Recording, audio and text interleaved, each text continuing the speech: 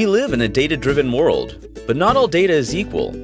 Same as diamonds, data has different quality characteristics: completeness, timeliness, accuracy.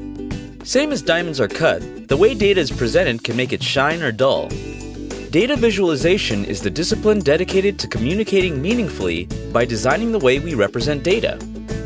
It lays at the intersection of communication, information science, and design.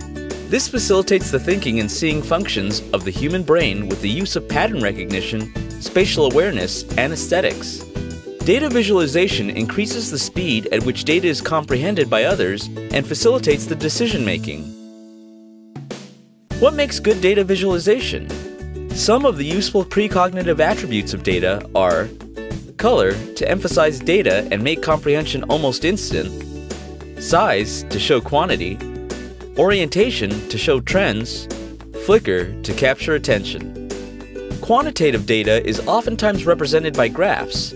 Some of the most common ones are pie charts, to show part of a whole; bar charts, to better compare data sets; line charts, to show trends. But not all graphs are equal. If they sound like food, their use is not recommended. Pie, donut, and spaghetti charts fall in this category. Some other popular data visualization constructs are interactive graphics, facilitating viewer engagement and data drill downs; infographics, presenting large set of qualitative and quantitative data in an efficient way; animations, such as this doodle video, are commonly used to present content in an appealing way.